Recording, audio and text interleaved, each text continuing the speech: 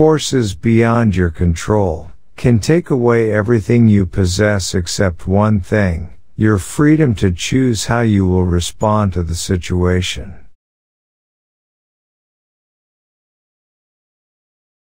When we are no longer able to change a situation, we are challenged to change ourselves.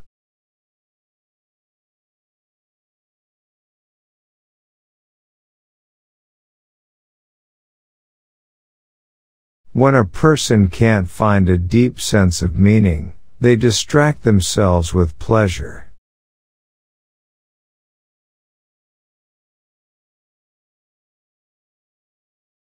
Life is never made unbearable by circumstances, but only by lack of meaning and purpose.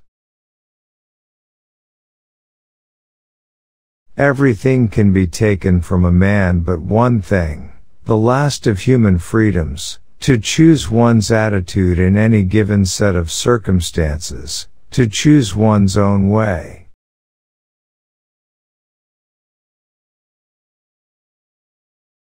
The one thing you can't take away from me is the way I choose to respond to what you do to me.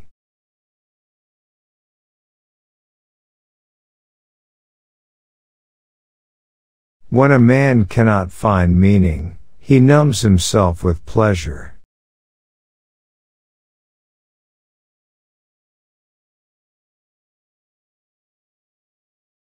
Even when it is not fully attained, we become better by striving for a higher goal.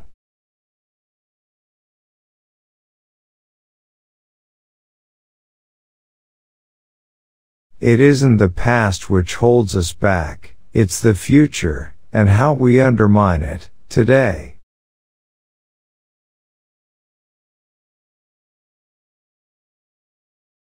There are two races of men in this world, but only these two: the race of the decent man, and the race of the indecent man. A man who becomes conscious of the responsibility he bears toward a human being who affectionately waits for him, or to an unfinished work, will never be able to throw away his life. He knows the why for his existence, and will be able to bear almost anyhow.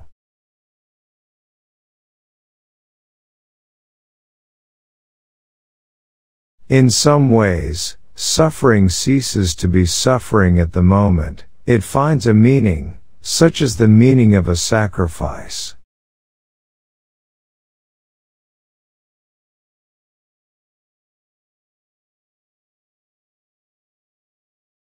No man should judge unless he asks himself in absolute honesty whether in a similar situation he might not have done the same.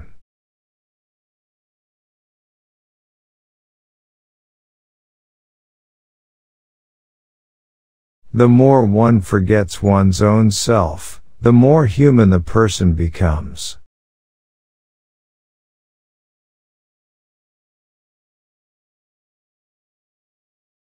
You don't create your mission in life, you detect it.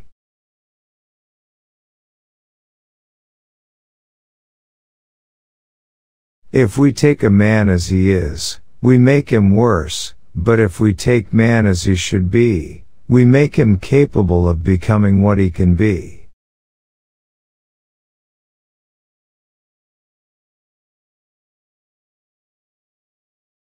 Life asks of every individual a contribution, and it is up to that individual to discover what it should be.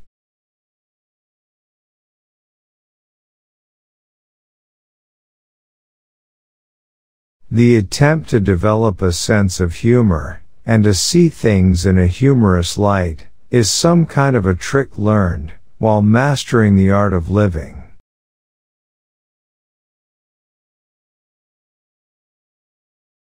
The point is not what we expect from life, but rather what life expects from us.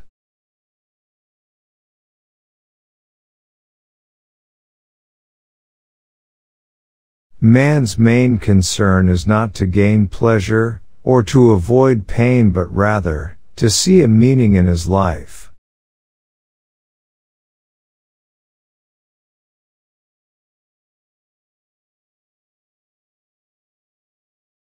For success, like happiness, cannot be pursued, it must ensue, and it only does so as the unintended side effect of one's personal dedication to a cause greater than oneself, or as the byproduct of one's surrender to a person other than oneself.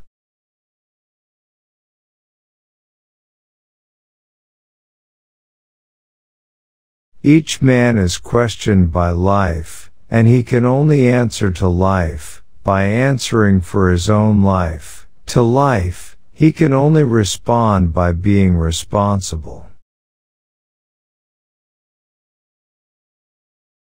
Between stimulus and response, there is a space.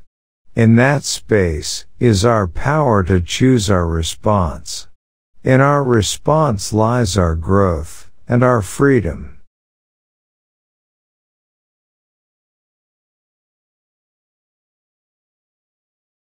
Life is not primarily a quest for pleasure, as Freud believed, or a quest for power, as Alfred Adler taught, but a quest for meaning.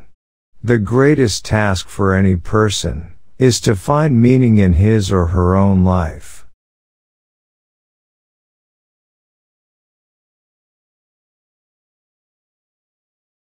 Success, like happiness, is the unexpected side effect of one's personal dedication to a cause greater than oneself.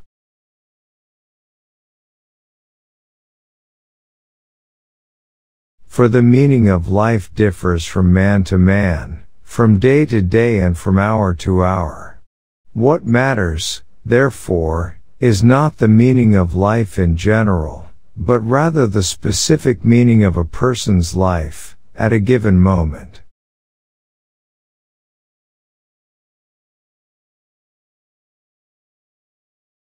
If there is a meaning in life at all, then there must be a meaning in suffering.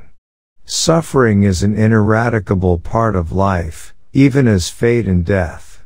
Without suffering and death, human life cannot be complete.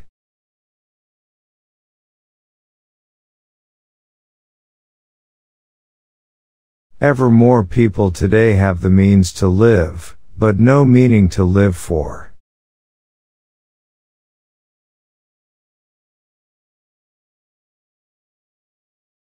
View life as a series of movie frames. The ending and meaning may not be apparent until the very end of the movie, and yet, each of the hundreds of individual frames has meaning within the context of the whole movie.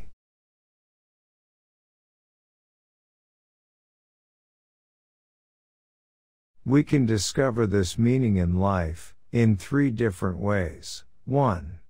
By doing a deed. 2. By experiencing a value. And 3. By suffering.